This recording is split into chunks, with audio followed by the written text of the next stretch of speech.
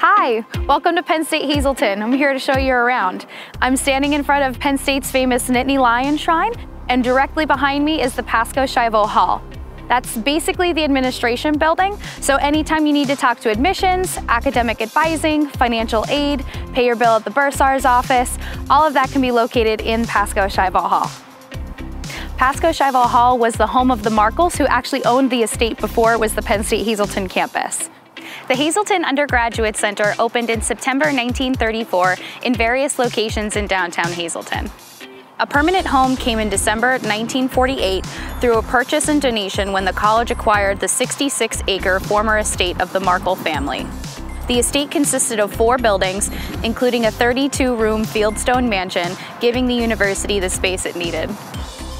Next to Pasco-Shivo Hall is the Dr. Lil Junis Garden, which was dedicated in 2015. This garden connects Shivo Hall and our Slessor Basic building, which contains continuing education. In continuing education, we have a couple certificate programs, including our LPN program. It also houses our Black Box Theater, as well as some on-campus events that students run, and faculty and staff. Our 125-acre campus is located on a hill. So on the upper side of campus, we have all the academic buildings, and then connected by a few parking lots, we have our residential part of campus in the lower half. Here we are at High Acres Cafe, which is open 7 days a week and offers full-scale food court-style meals for our students. High Acres Cafe serves 3 meals per day, Monday through Friday, has late-night munchies, and serves brunch and dinner on Saturday and Sunday.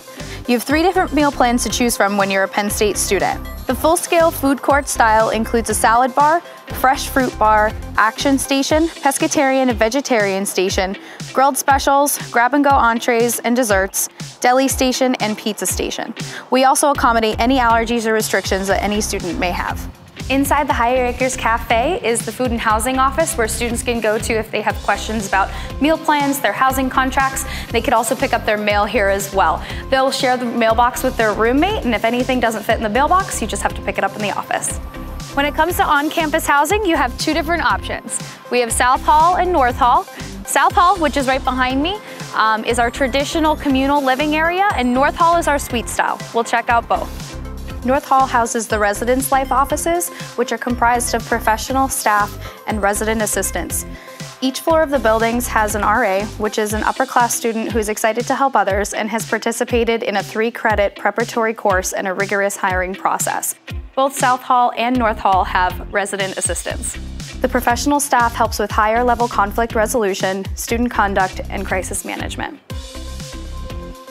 All the rooms in South Hall come bunked. You can unbunk the beds as you'd like. You just have to keep the pins. Otherwise, if you lose them, you have to pay for them. You can move the furniture around however you'd like. You just can't move anything out of the room. The room comes with obviously 2 beds, 2 desks, 2 drawers, and 2 closets, as well as the micro fridge. So you don't have to worry about bringing anything from home. Like I said, you can decorate the room however you'd like. You just can't put any holes in the walls. You can bring in a television, video game consoles. Wi-Fi is also available in the dorms as well, and you can make it your own.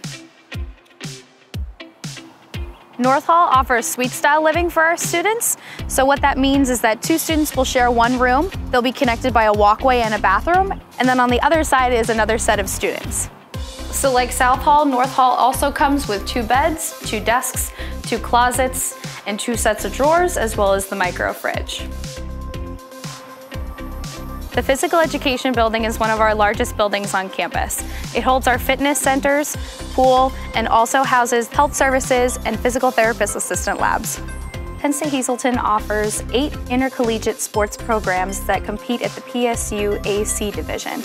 These sports are men and women's basketball, men and women's soccer, men's golf, women's volleyball, softball, and baseball. The sports teams will use the gym for practices, but it's also open to all students.